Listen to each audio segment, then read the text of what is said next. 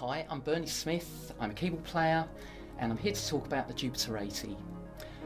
The Jupiter-80 has become quite an essential part of my live keyboard rig. I first got the synth when I was rehearsing with Take That for the Progress Tour, and at that point we were halfway through rehearsals, so essentially I had my sounds in good shape already, but I was still not quite there with my string sounds.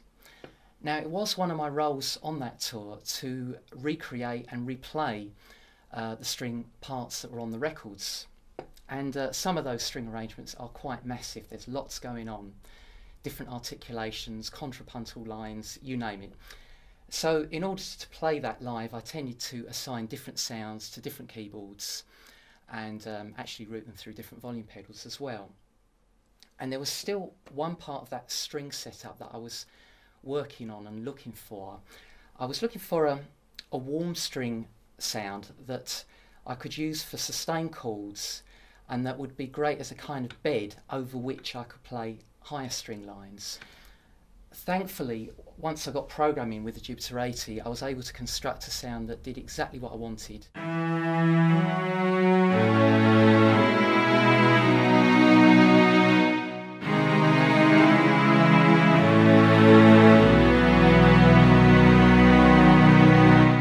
Being a bit of a synth geek, I was very pleased to discover that the display when you're editing a synth sound can look just like the old Roland analog synths. So you literally see all the sliders and faders, and being a touch screen you just have to touch a fader and then adjust the parameter and the job's done. So it's a very intuitive way of editing a sound. And you can actually hook the Jupiter up with an iPad, which makes the editing even better still. I'm also impressed by the actual sound quality of the analog section. I think the filters sound really nice, and it's capable of sounding very fat.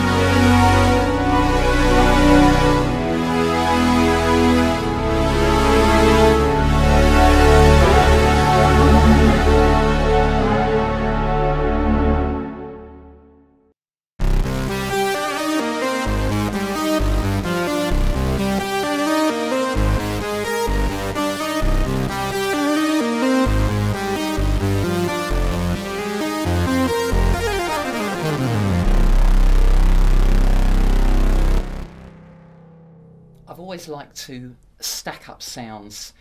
Even in the early days of MIDI, I used to hook up loads of synths to create those real big soundscapes. And it's one thing you can do really well on the Jupiter-80.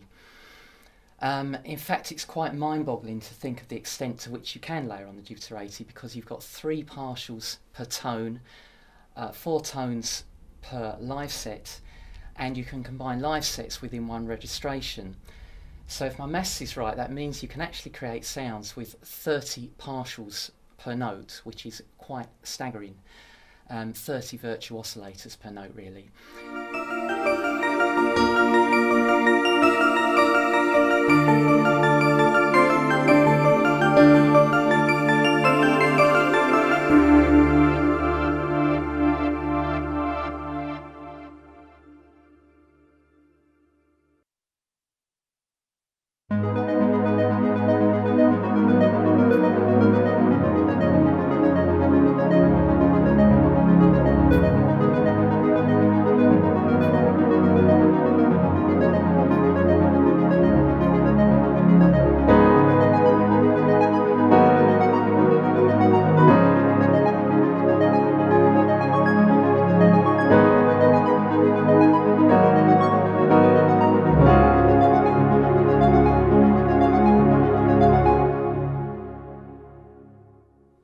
I'd say more than anything else, I find the Jupiter-80 an inspiring synth.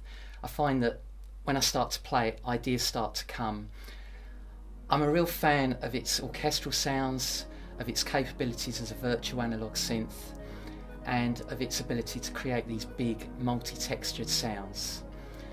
And it's a synth I literally can't do without now.